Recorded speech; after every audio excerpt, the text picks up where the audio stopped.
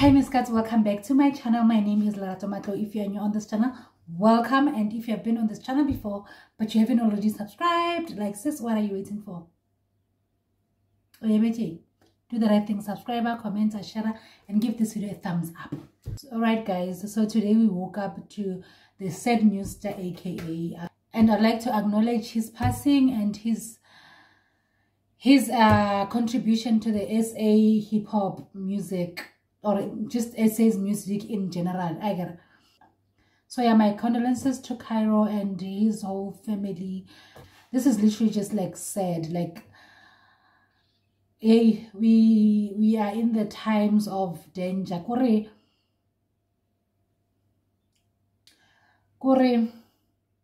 you'll never know when it's your turn. Like, it could literally be any day, any minute, any second from now. You'll never know. So let's just appreciate our life and be careful, be careful, be careful, guys. Like, kushubile out there, like, this country is no longer safe. The justice system is just failing us. Like, the whole system in general is just failing us. So yeah, my condolences to AKA and his whole family.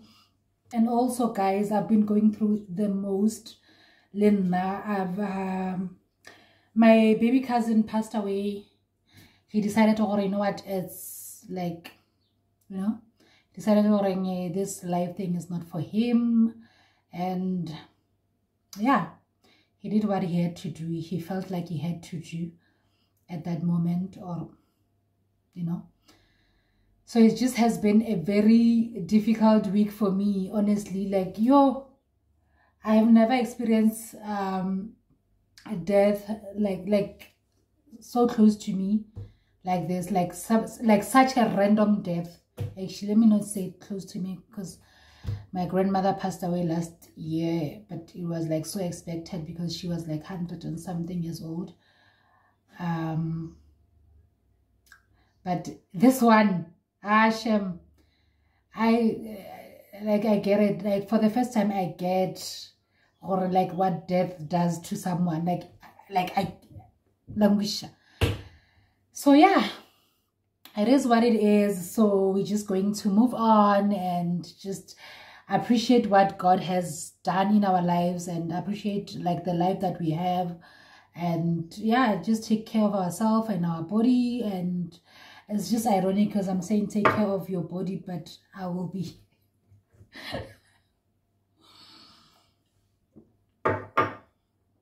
Sanjaja.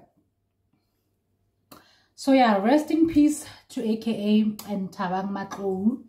So yeah, we're just going to get right into this. Today's video, like I told you, or you know, Mugozi. I mean, I love people's not misfortune, but Mugozi, like sgaxa samoto. Like, I enjoy sgaxa sabato. So we have sgaxa, like this one. Today's sgaxa is all about, like, it's so juicy. It's all about, like, don't trust anyone. Like, don't. And it's just going to be like 3 scenarios. And then, yeah, we're going to take it from there. It's just like, alrighty. So the first scenario, the first sgaxa. Other one area. I hope I'm not too close to the camera. So the other one are, yeah, no makeup, no filter. It is what it is. Alright, the other one are, the first one are, and Dear Anonymous, I want to pour out my heart. I hate my best friend, but it's not intentionally. Life, yeah, my best friend is what I've always dreamed of. My best friend has always had things go right in her life while I struggle, and it makes me feel small, and I just hate her. The time she fell pregnant, she had to drop out of school and her baby daddy left her. I was so happy Kiri she will suffer. A few months after, she found a guy. The guy has businesses. He took care of her. She graduated, and after she graduated, she got a job. The man married her this year March, and she's living a lavish life. Being with her is torture. Like, being her is like torture. I feel like just strangling her. I'm just translating for those that don't speak Sesotho. A few months ago, I put molemo in her car or a bone accident and nesegole or monna a motlogele a sale a sotlega. Instead, mechanic ki ena ana aning a obala as he drove her car for it to be serviced. Okay. A few months ago, I'm shining, I'm hot. A few months ago, this lady, she put juju. I think if I say juju, everyone will understand that. She put like, you know, spell or curses on the friend's car so that the friend can have an accident. But because like God is God, like he cannot, we don't play with God, like cannot play with God. So because God is God, he's like, no, you know, the friend is not the one that's going to get hurt, but the mechanic. Okay, so Areng, instead of having the car fixed, her husband bought her a new car for the birthday. Okay, instead of having the car fixed, her husband bought her a new car for her birthday.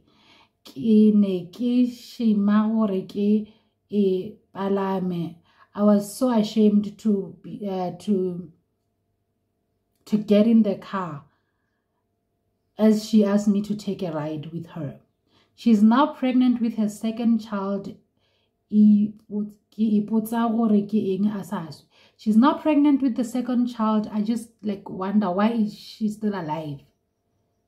Or my best friend, like best friend. This is literally the definition of don't trust anyone. She's busy saying my best friend, but she wants that best friend to die. Fix your heart. Like, this lady has gone too far. I don't think that even if she tries to cancel the jealousy, because honestly speaking, we all have jealousy. We all can feel jealousy, but you deal with it. As soon as it enters, you acknowledge, or am I feeling jealousy? Is this the feeling that I'm feeling right now, jealousy?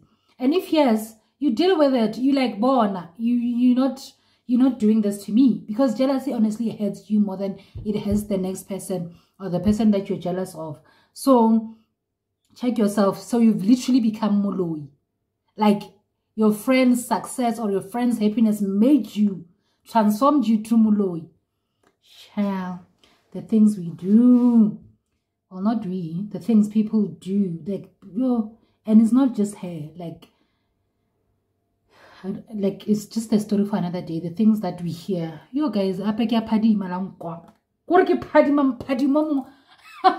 sham. Anyway, so like cheapy, whether makeup or no makeup, or whether it's Vaseline or not. Retiring.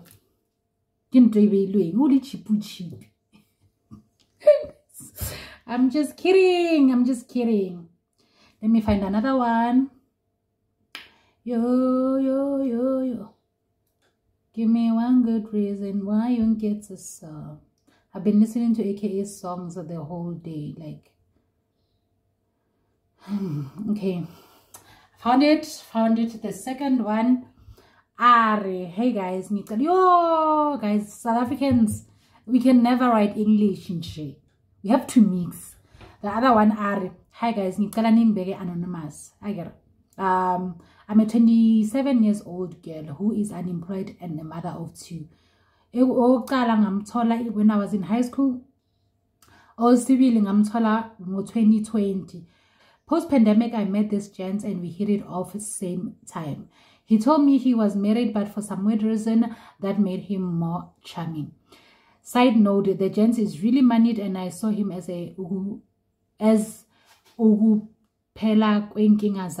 just like any other married man. He didn't have time for me and I doubt he even loved me until I had to do what any woman who is desperate would do. Okay, I'll translate when I'm done with this one, because Miguel decided to balance Zulu. Ngathatha izinyathelo zokuqinisa on my side, so abangane bangiyelela izinyanga abazihambayo. When I started doing as I was told, indoda yaqala yezwa ngami. Yaishiya kwasani. Okay guys, I'm Betty, ne? Like Betty. So kutlobala sizulu kaSpedi. Yaishiya kwesani just to be with me. Kwimanje so sikhuluma yondla. Kwimanje sikhuluma kiyondla abantwana bami bobabili. Regret has now kicked in ngoba unkosikazi wakhe is fighting for divorce. Sengicabanga izingane zakhe izizolahlekelwa abazali who lived together and who were once happily married. I'm caught in between ukuyeka engikwenzayo and risk losing konke kodwa another part of me says yangisukela yona le ndoda ebe ishadile.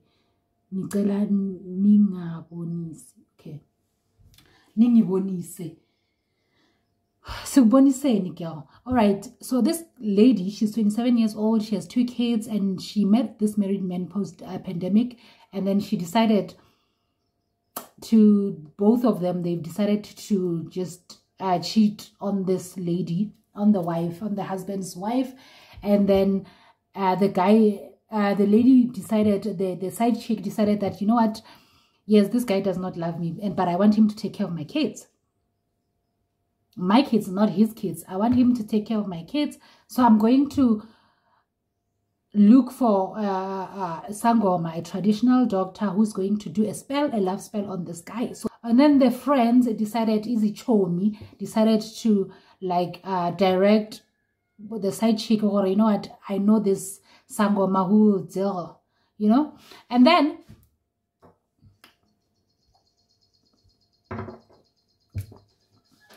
the guy started neglecting his responsibilities.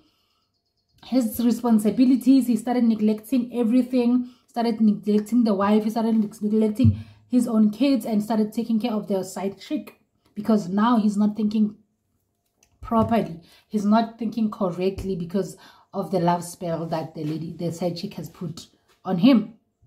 So now Miguel is like, what should I do? Because now the wife is filing for divorce.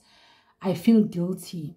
I'm regretting, but I also that his kids are going to grow up without both the parents being in the same house, and they were once happy before she got in and then did her own things. So now she's like, what should I do? Like, what did you think was going to happen? Like, you can't, like the way men are so careless. Like, the way men are so careless. Like, abantu balo ya batho. Basadi kamontle balo. People are desperate out there. And then, you guys just, like, men, like, banna batao disappointed because they will just go unbothered. And decided to ruin their own lives. Like, he literally just ruined his whole own life. He doesn't even know it because he's not thinking properly. He's just thinking, my wife. But he literally just ruined his own life. But anyway, I get naga di pipi. I get a naga di pipi. Mi putso naga di pipi, guys. Mi putso naga di pipi. Men, the downfall of every man is a woman. Like multiple women. Like, women are desperate out there. Like, who should be, guys? Like, akukho right la ngaphandle. I'm gonna look for another one. There's supposed to be 3.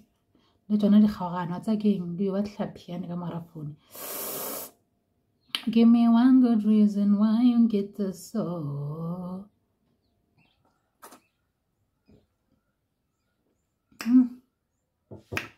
One thing about Savannah, I come no fish, maybe I'll just do function.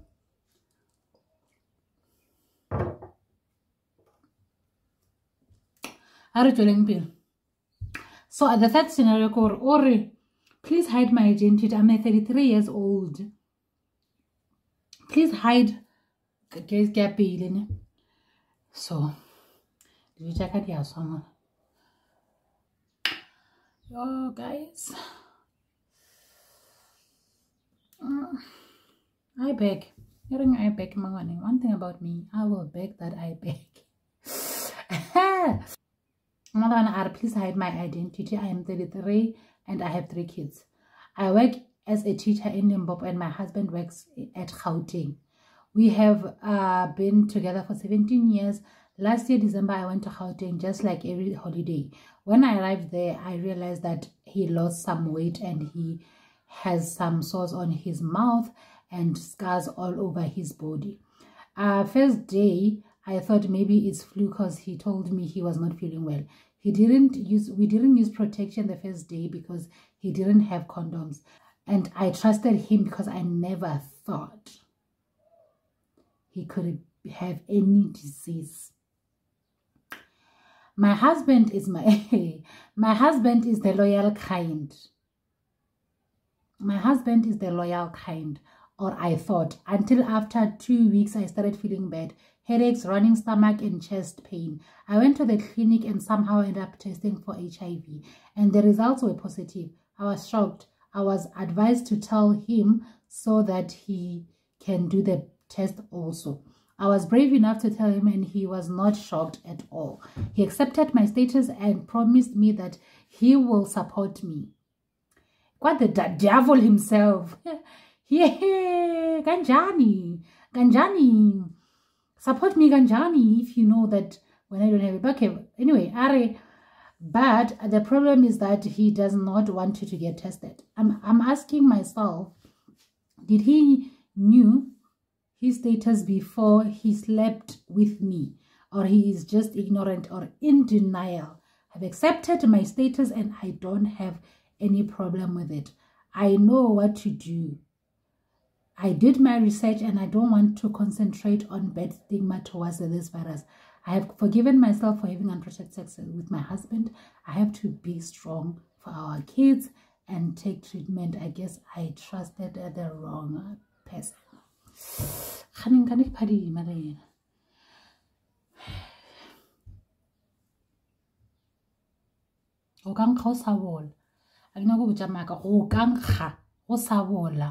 Support me for what? Support me for, like, I feel like now there must be something that you've been doing before, unless you just like ignorant, or not even ignorant, like unsupporta jwang. What do you mean support me? Like, if I know and I know that I'm not having unprotected sex, but I'm not having sex at all with anyone, when I'm having sex with that one person who's supposed to be my husband, guys,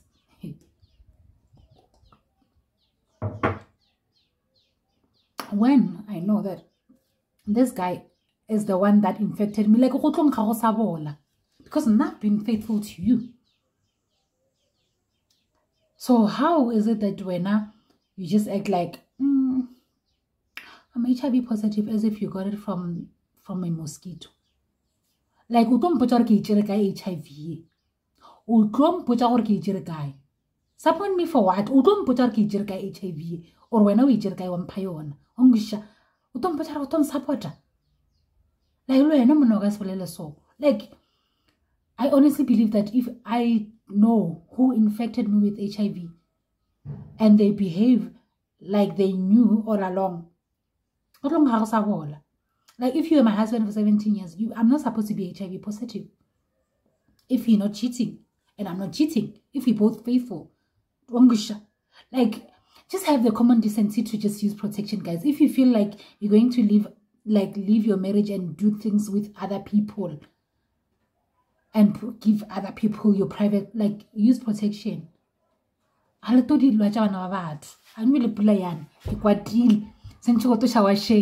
Shut up, guys. I'll see you on my next upload. I love you so much. Please give this video a thumbs up. I love you. Bye.